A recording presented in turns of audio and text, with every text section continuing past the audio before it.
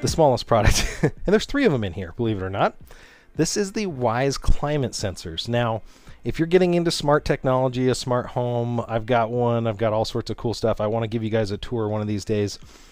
You're going to want eventually a climate sensor. And there's a variety of use cases for this. I can tell you how I want to use it, because that to me is important.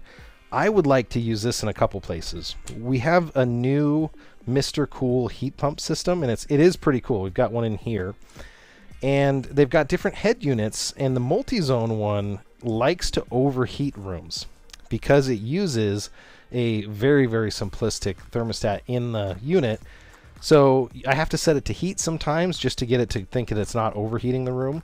And what it then does is it overheats the room because it doesn't have a way to turn itself off when it reaches a temperature in that mode. So sometimes I'll set it in, I'll come down to my studio because I wanted it to get warm, and it'll be like 85 in here. With all the computers already, that's not a good thing. So this is how it comes. Now, I did get another one of those stickers. We're 2 for 2 today, guys, on the Wyze backer stickers. And this is the one thing I like about setting up Wyze products. If you've never used their products before, it's super easy. You hit the plus icon here. You can say, what do you want? I want to add a device. It's a sensor. It's a Wyze climate sensor.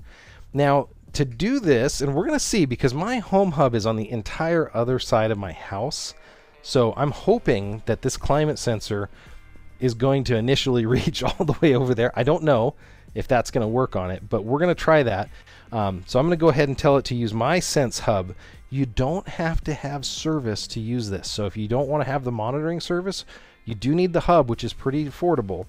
And then you need to buy these, and this 3-pack is $29.98 right now. So I did remove the tab. Press and hold the reset button until the light flashes. So that's the reset button here.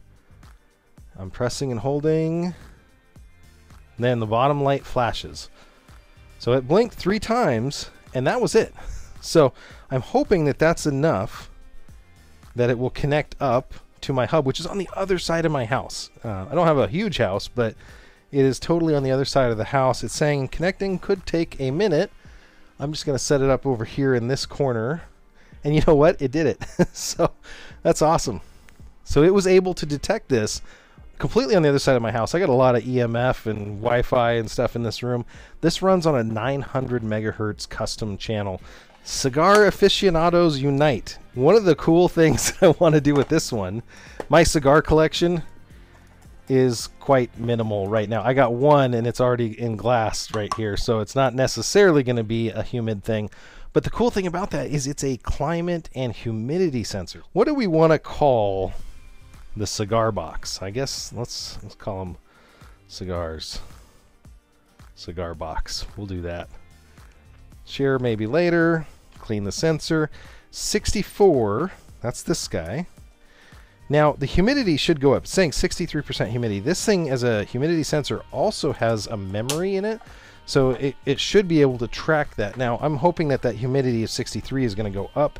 I just loaded that thing up earlier. Here is the information, day, week. So it's going to have all the temperature and humidity and events. It has the ability to do alerts, which is really cool. Again, rules, notifications that I have, device sharing, all that kind of stuff. Send notifications. Temperature falls below 32. So if my cigars are freezing, I don't want them getting too cold. Now let's talk about humidity. My understanding from the cigar aficionados is that it's 65 to 73. So let's go ahead and put this at 50. Now if you get humidity that's too high, let's go at about 80, you could start to get the sticks too wet and then they won't do well. So that's the range there. Now it's already, humidity is going up 3% there. So you can see my cigar box. Let's go back out and see what else we got in here. Automatically I get my 2 climate sensors right up top. So I got my cigar box and I got my studio sensor. So that's probably the tiniest Wyze product. We're just checking back in on these climate sensors that I had. Hey, my cigar box, 63 degrees, 74% humidity. That's my, got my Wyze sensor over here, my climate sensor in my cigar box. That looks pretty cool. Very neat on there on the cigar box. So that's probably the tiniest Wyze product.